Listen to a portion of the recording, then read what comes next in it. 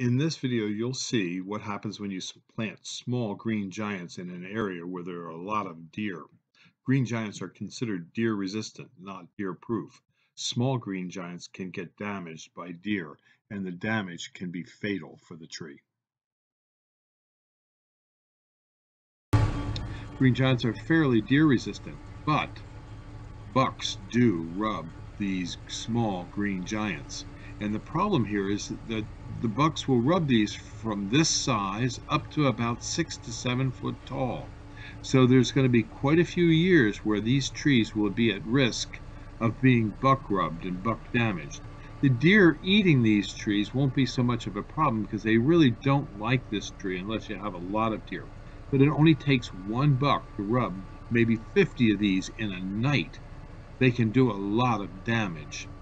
The best way to control deer is with a fence or deer repellent, but deer repellent won't work against buck rub damage.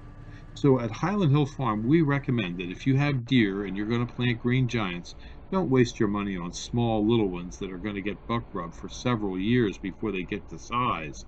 Start with something that's of significant size that it will mostly be eliminating the deer buck rub damage that can occur.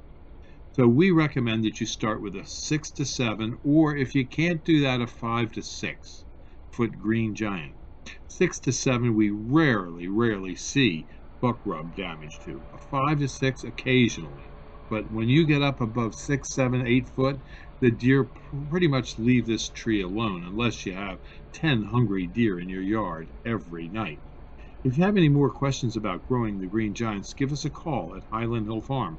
We are located on Route 313 in Fountainville near Doylestown, and we do deliver and plant in the area near our farm.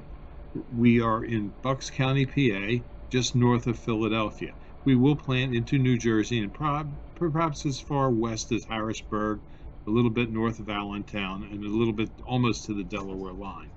You can call us at 215-651-8329. This is Bill at Highland Hill Farm.